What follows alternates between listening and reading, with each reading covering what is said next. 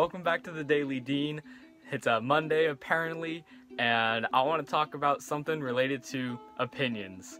Now, I'm just gonna get this out of the way. I'm playing 17 minutes of relaxing ukulele music, royalty-free music, that says it's public domain, and mostly just because I wanted to play ukulele music, and that's what I'm listening to. So there.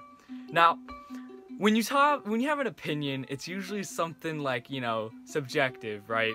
And I feel like that is a very important thing to emphasize.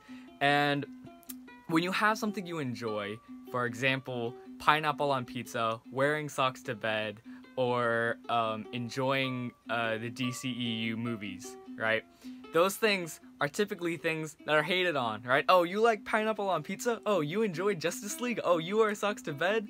And I just feel like there's some things that people should just be able to enjoy, okay? So I feel like there's also people who don't really mean that, they don't actually take disgust when they hear somebody who enjoys pineapple on pizza. They're just trying to adhere to some kind of modeling that they've developed because they've seen other people act that way, and it kind of starts this cycle, right? If you see somebody hating on pineapple and pizza, then you're kind of subconsciously inclined to join them because it's like, hey, if you don't like pineapple on pizza, let me join you, because that's a bonding thing. But people take it way farther than that. Oh my gosh, is that pineapple? Backhand slap, whoa, bro, I like pineapple, what's wrong with that on my pizza? So just that, if somebody likes something and they derive happiness from it, let them be, if I am comfy wearing socks to bed, I just want to live my best life. And I feel like that's a model we can all follow, right? If this is a very general rule of thumb, it won't apply to everything, but if you don't have anything really nice to say or contribute to somebody's happiness, it is not a very wise choice to say that thing. Let me give another example, okay? Somebody just got done watching Justice League, right? And they're like, oh my gosh, that was a really good movie, I enjoyed that. And then somebody else comes out after just finishing, I don't know, Spider-Man Homecoming, and they're like, ugh, Justice League, that movie was blank, blank, blank, blank, blank, blank, blank, right? Somebody was just talking about how much they enjoyed this particular movie, right?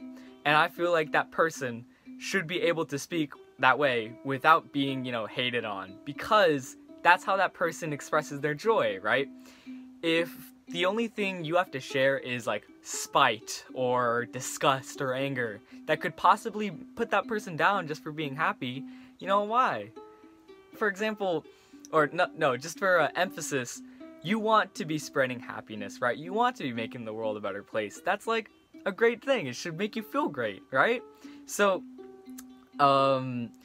when you have things that are nice to say to somebody, compliments hey, I like what you do with your hair today, or hey, I appreciated your help on that math test, right? That's a great way to share happiness. But if you're trying to detract from somebody's happiness, if you're trying to stifle somebody's laughter, right? Oh, why do you laugh like that? That's such a weird laugh.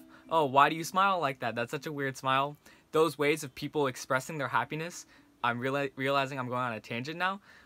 Just let those people be happy, right? If we all globally or communitively bring everybody up, the world inherently becomes a better place, because everybody is now experiencing a collective boost in happiness. So that's my talk for the day. Thank you.